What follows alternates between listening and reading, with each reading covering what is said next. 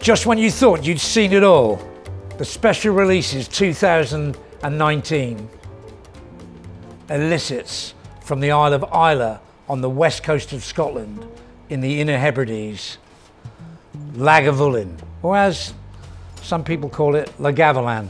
For me, Lagavulin at cask strength is one of the true wonders of the whiskey world.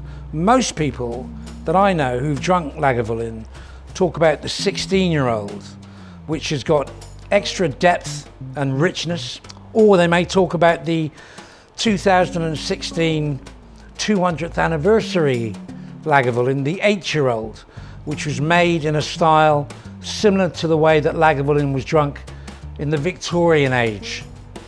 Or some may even look at the 9-year-old from that very famous Game of Thrones collection that hit the shelves and our taste buds recently. But for me, penny for penny, pound for pound, the Special Releases of Lagavulin 12-year-old, and this is its 19th year now. This is shaken, not stirred.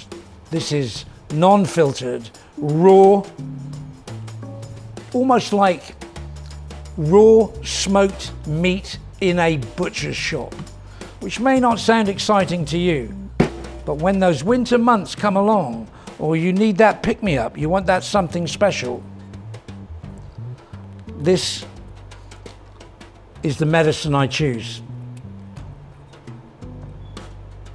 I remember one time I was in a position of running out of mouthwash.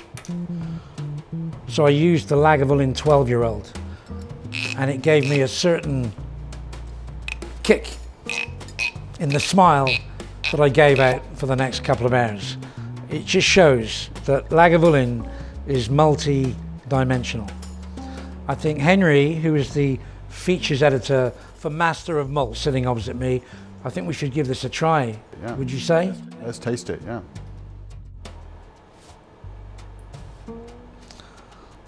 This looks as if it's a delicate Sauvignon Blanc from the Loire. But my friends, as every year, this delivers on the palate. Let me just pass that to Henry. So Lagavulin 12-year-old, American oak only, refill, first fill, let's nose. So the first thing that I get, it's almost like burning embers. This is like a fire, a bonfire that's just smoldering. Okay. Raw and uncut Lagavulin at 56% alcohol. We'll try it neat, and then maybe, just maybe, with some water.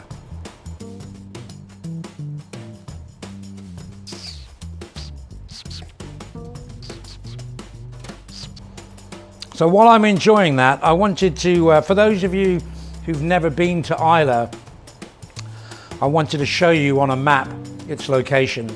So I found a map today, and as you can see, we have the Highlands, we have the Lowlands, and right over, excuse me, right over here, we have the Isle of Islay, where we also produce whiskey from Kalila and soon to be Port Ellen.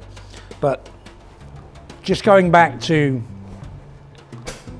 the taste now, this whiskey is oozing typical Islay characteristics.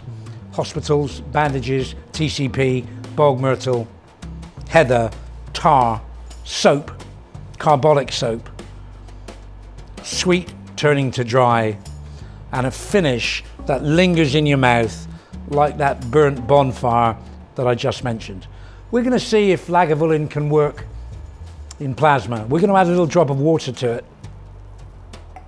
just a few drops. And I do say to people, or I'm asked sometimes by people, when do you drink Lagavulin? I normally say I drink Lagavulin preferably outdoors in the evening when the stars are out with friends, with good friends. This is a very special expression. Not too many casks are put aside because the 16-year-old is so popular. And I know that there are people out there who wait for this release every single year.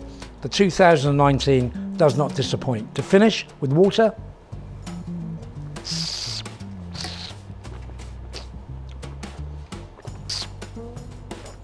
I think with the addition of a few drops of water, my next stop will be Borough Market, where I will buy half a dozen North Atlantic oysters and drizzle this whiskey over the top of it.